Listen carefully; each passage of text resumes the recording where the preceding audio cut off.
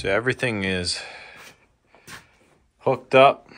Yesterday we got the last bit of panels hooked up. So I let it kind of sit overnight or turn on these inverters. So this is the solar disconnect. So we'll turn that on. Turn that on. So the system's firing up. It does this little countdown thing.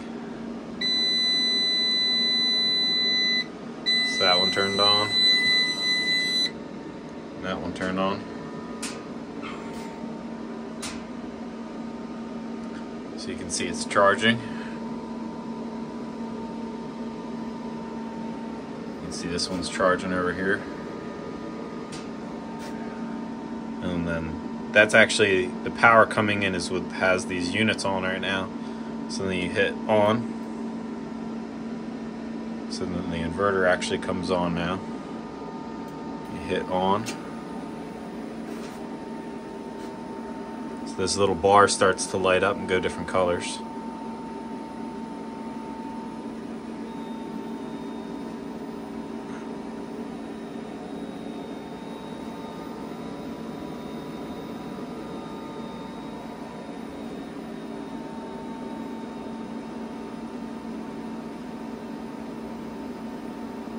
Everything seems to be working as it should. I still have to set some parameters on these for the battery setup that you can program, which this is labeled as 2P1 at 120 volt,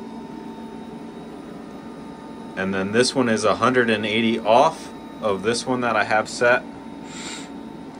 And this one's labeled 2P2, and they communicate through their cables down to the battery setup down here.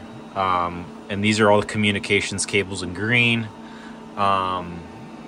They said to hook a communication cable to each unit, which I was getting error 61 on 2P2, which is this unit. Because you have to let it know that there's duplicate communications. See, there's one here and there's one here.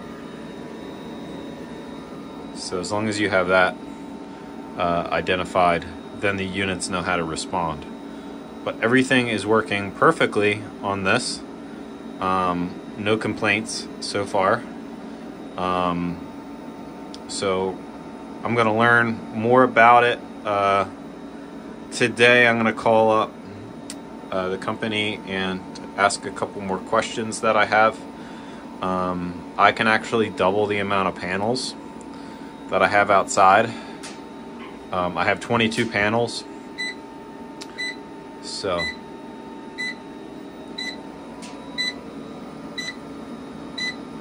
see this one. I'm supposed to say this one does the error 61 again. So you hold down,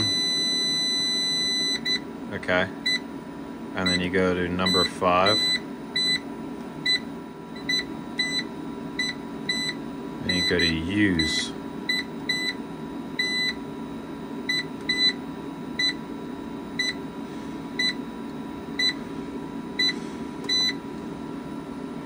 And then that's fixed.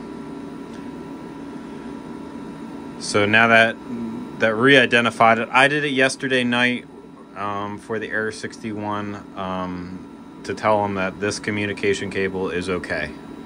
So that's basically the error that's coming through. That's what Signature Solar told me, which it works. So we'll go outside and look at the system. So it is a snowy morning. It was super cold last night. It's down 19. But I did all this wiring.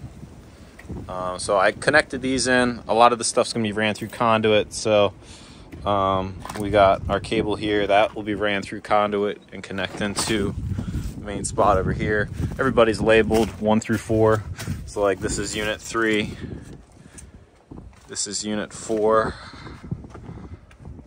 The other one's a 2 and 1. So I know exactly what array's which, and I have it labeled inside. So like, you know, this one here's 4 on the pigtail. This one here's 4, goes to that guy. It's just a way for me to know what little array is what. But yeah, it's slowly progressing. I'm definitely going to build an entirely another one of this whole system, and I may add another EG4 inverter and a couple more batteries. So I'll grow this whole system as time goes on. But so far, I'm pretty happy with the way my brackets are. They're doing a really great job. Still have to order 2 more panels for this one here. But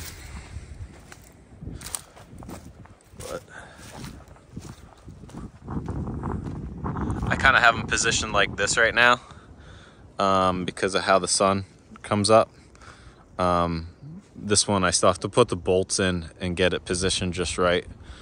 But the sun comes up over here and it goes across and it ends right here. So these are kind of like side to side.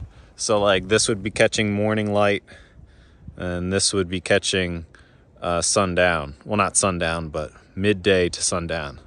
So this is like half of the day plus some, and this is the remainder of the day. Obviously I can move these a little bit better, but